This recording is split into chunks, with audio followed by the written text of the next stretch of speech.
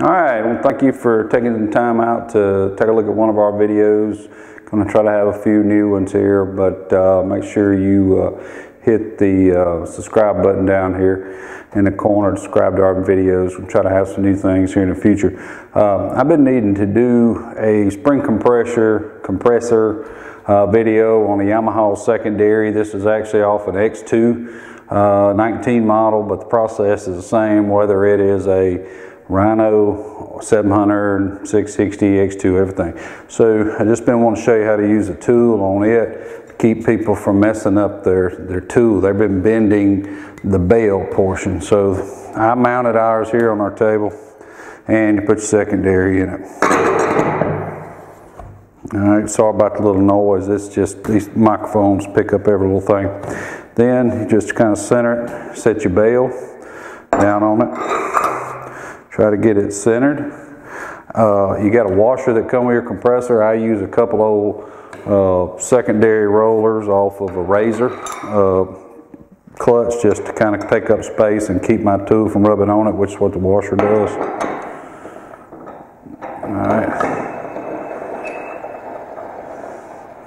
All right, now here's where a lot of people mess up. Well, there's one piece of it, and I'll show you the other piece. Is you're not compressing anything right here. You're actually just, that's enough, we're done. Because this spring retainer is already as far as it will go.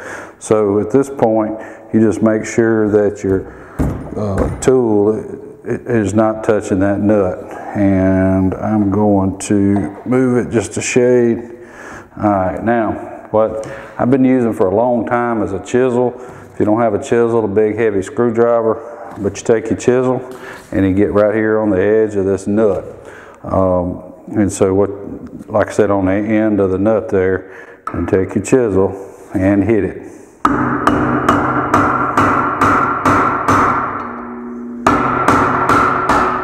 All right, mine was a little tough. Yours may be too. And if it's not touching, which mine seems to be, there we go. I'm able to get it off of my finger.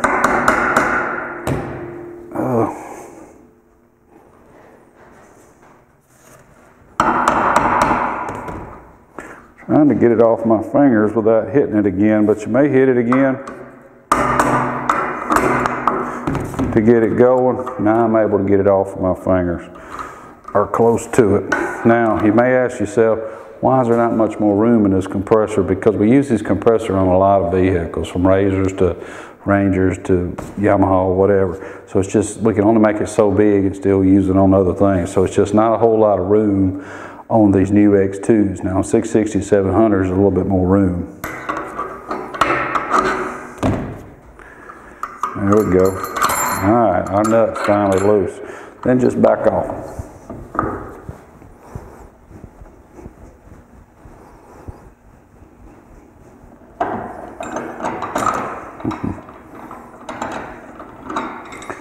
All right, take this off, nut off, and I could walk around, but kind of get the picture what the nut looks like, and basically you're just, when you're doing it, you're just hitting it right on that edge. Spring retainer, and if you're changing springs, take the whole spring out. Also, if you're doing slippery washers, today's day we don't have slippery washers for X2, X4, but we do for Rhinos. But point is, whether this video is used, if you're putting a spring in, now's the time. If you were taking this apart, of course we have another video for cleaning, then you would simply pry this spring cup up like I'm doing right here, and it pops up, and you can get the pins out and get it apart. You can follow that video. All right, one thing I want to show you about this retainer, and talking about people bending it, that's it. That's as far as it goes. And the nut is just tightening this against its stop, and the spring's in between. All right, so put our new spring on, assuming that was a new spring. Put your spring retainer back on, your nut on. Probably want to put it back on the same way you took it off, because it's smooth on the bottom, and you may wreck it just a little bit on the edges from your chisel. All right, I'm gonna try to get this a little more centered than I did a minute ago. When you're doing this for yourself, not on video, it seems to go smoother. All right, right, now we're doing a compression or compressing. So we get down. Now if you get it out of whack, and there we go, I can kind of manipulate it over. You can always take your hammer and hit it around to get that hole in this thing to line back up. Now I feel it bottoming out once again. We're not going, that's how people bend these, all right? So let's see, get this started, and I may get nowhere close.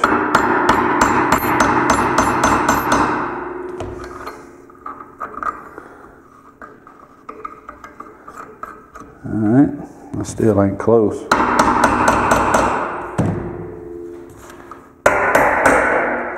There we go. Now it moves freely inside that circle. So even I don't get it right. And once it bottoms out with your fingers, take your chisel once again, go back the other way.